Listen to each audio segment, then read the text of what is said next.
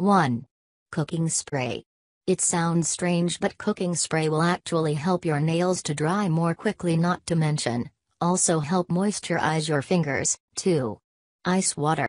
Dip your fingers into an ice bath. The cool temperature of the water will act like a top coat and set your nail color. 3. Air duster. Air duster instantly helps to dry your nails since the liquid inside is endothermic, meaning it absorbs heat and emits a cooling spray. Simply spray it across your fingers after you're done painting. 4. Hair dryer. Rather than constantly blowing on nails to dry, using a hair dryer will help your breath and time.